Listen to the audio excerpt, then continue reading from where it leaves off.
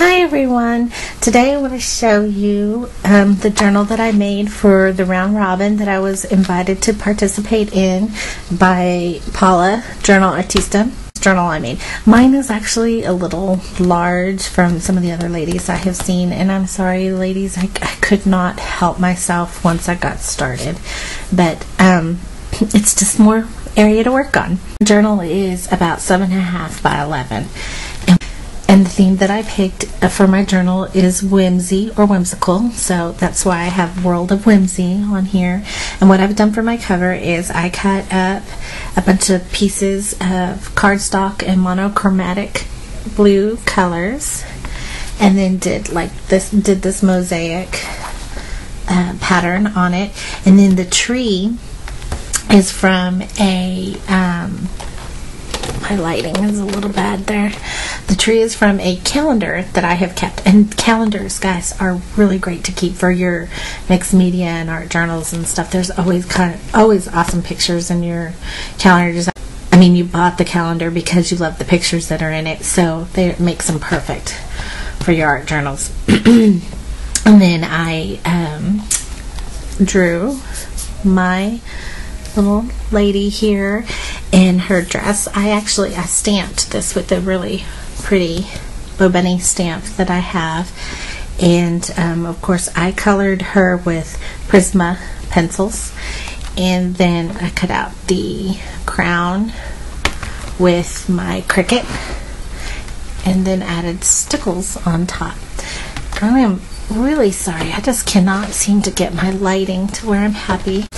Okay, then you open it up, and my inside cover, I just used some granular gel, golden granular gel, put it all over the cover, and then just painted in this little pattern with a whole bunch of different colors. I used acrylic paint for that.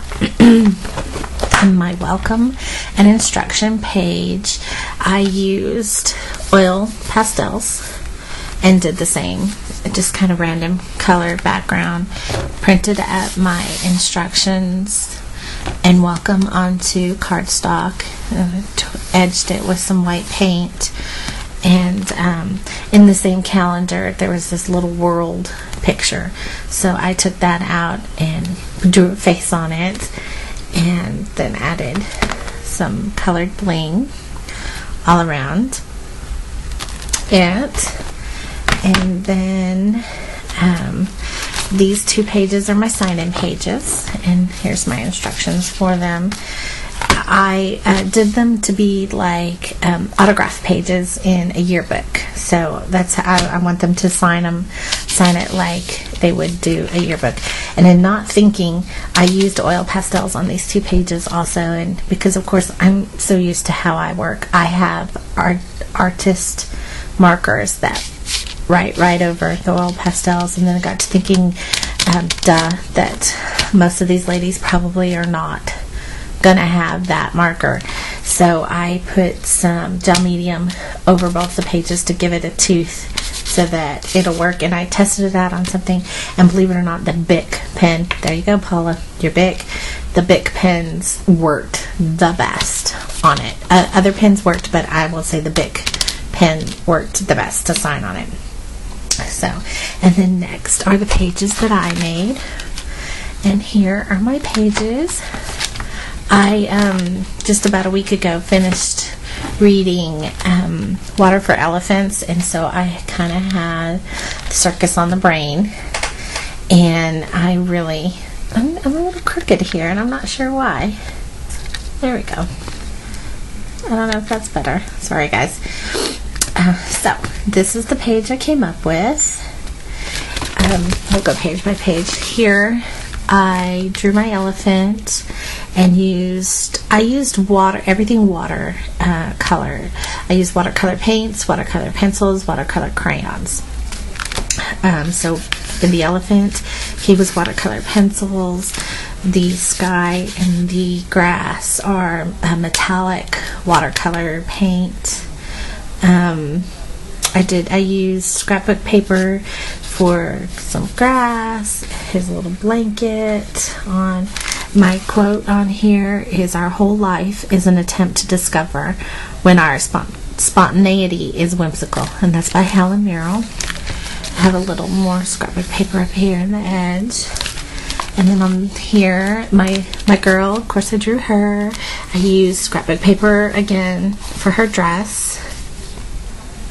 And then some of the grass. Her balloons. Oh, I did use acrylic paint for the balloons so that they should have really good over the watercolor. And the clouds are white acrylic. And then for my big top, I painted it on a separate piece of watercolor and then used gel medium to put it on. And there's my big top. So there is my whimsical page for my journal. I also have here in the back, I made a pocket that I will remove when the journal comes back, that's holding the wax paper. I pre-cut everything, pre-cut the pages for you so that you can put them in between your pages when in shipping. And then the back cover, I used the granular gel again, but just did a single color of the orange, and there's just a single color of the purple on this one. I used what my paper is watercolor paper. I like to use watercolor paper when I make journals. It's really holds up to the wet mediums really well, and of course being watercolor paper, it holds water very well, so you guys should be able to use and abuse the pages pretty good. The only couple things that I asked with it, and these are in the instructions, are that you each have the ability to do a 2-page side-by-side spread. I'm not asking you to do 2 pages. You can do just one if you would like, but the one thing I am asking is, if the person before you only did 1 page, please flip the page over and start with a brand new 2-page canvas. That way everyone has this side by side to work on.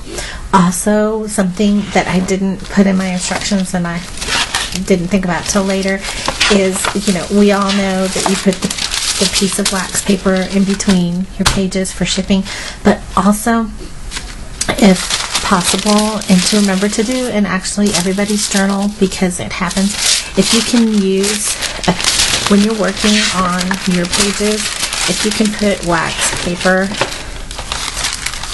I would use wax paper on either side as you're working, because it happens, whatever paint or whatever you work in will come over those edges and kind of get onto the paper for it. Now, it's going to happen.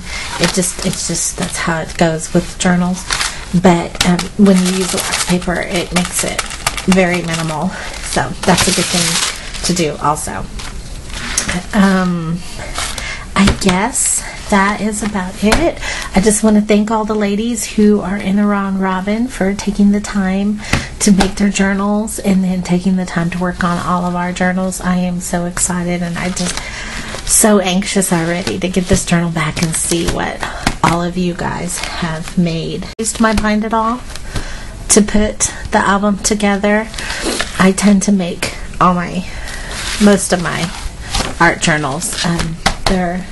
That's one of the things I love to do. It's so easy and fun and really inexpensive. You can go to Hobby Lobby, Michael's, Joann's, and get like the pads of watercolor paper on sale, and that's with this. And then like these covers, this cover is an old children's book. My son has a whole bunch of books that he has grown out of and took the book apart, and those were the 2 covers he came from.